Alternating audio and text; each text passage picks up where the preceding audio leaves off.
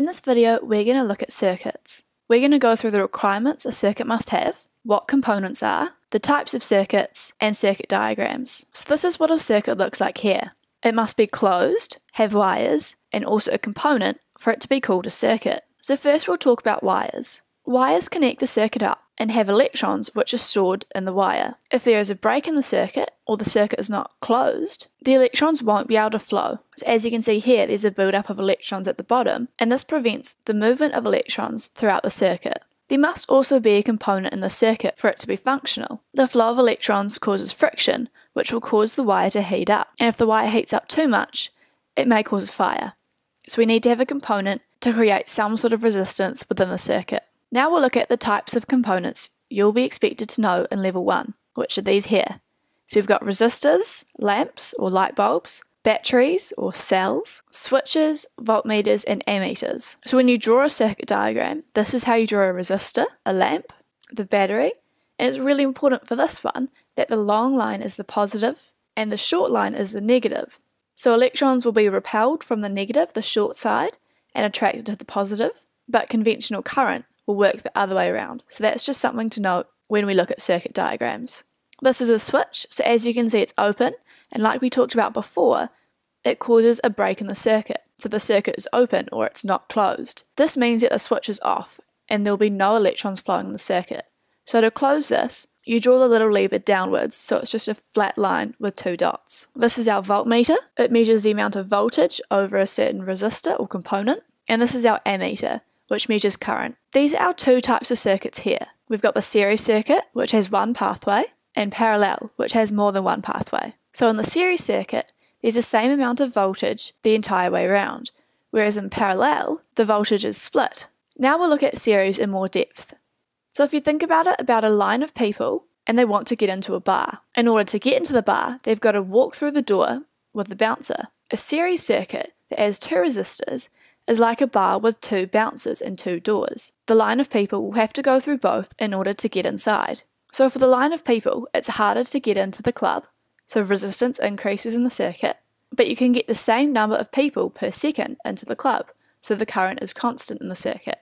And everyone must go through both doors, it's not one or the other, so the voltage is shared proportionally. Now if we look at parallel circuits, it's like saying there's 2 doorways. So the line of people must go through one door in order to get into the club. So for this, it's easier to get in, which means the resistance has decreased because there's 2 doors, there's 2 pathways, there's 2 options for the electrons to flow. The number of people that go through the door per second is shared between both doors, so the current is shared proportionally in the circuit. Obviously, if one door is bigger, it can fit more people. So that means if the resistance is higher in one component, it's going to have more current going through it. And everyone must go through one door, so the voltage is going to be constant. So now we'll look at current in a series, parallel, and mixed circuit. You can see here, in the series circuit, the current is constant, and in parallel, it's shared. With the series circuits, the red arrows show how the current is constant throughout the entire diagram, whereas with the parallel diagram, the orange arrows show the different amounts of current going through each branch.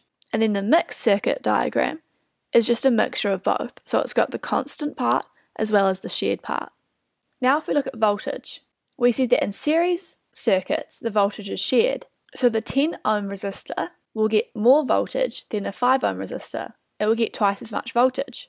Whereas in the parallel circuit here, you can see that the voltage is constant, so each branch gets 24 volts. So you can see in the series circuit, the 9 ohm resistor will get 9 volts, the 5 ohm resistor will get 5 volts, and the 10 ohm resistor will get 10 volts. Whereas in the parallel diagram, each branch will get its own supply of 24 volts. Now if we work out the voltage through each resistor in the mixed diagram, if we know that the current is 1.95 amps, we can multiply this by 9 ohms, the resistance, to find the voltage across that resistor, which equals 17.6 volts. So if we subtract 24 minus 17.6, we have 6.4 remaining.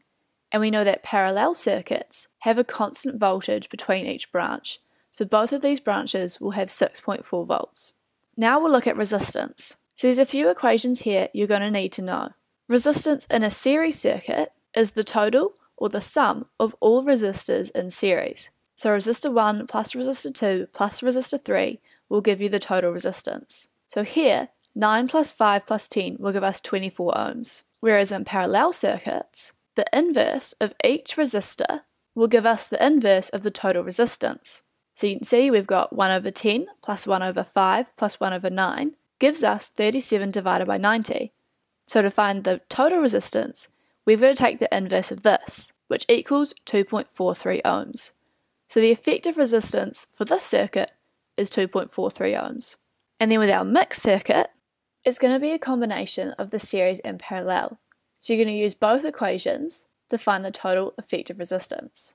So a little summary for this: for series circuits, if there's more resistors, there's more resistance, or a bigger resistance. Whereas parallel circuits, if there's more resistors, there's a smaller resistance. Now we'll go through another quick summary table. So in series circuits, the current is constant, whereas it's shared in parallel. The voltage in a series circuit is shared, whereas in parallel, it's constant through each branch. And lastly, the resistance in a series circuit: if there's more resistors, there's a bigger resistance, and in parallel, more resistors equals a smaller resistance. So these are our two formulae here. So from this video, what you need to know is that we have 3 circuit requirements. We need wires, a closed circuit, and components. For the components, you need to know these ones here: resistor, lamp, battery, switch, voltmeter, and ammeter.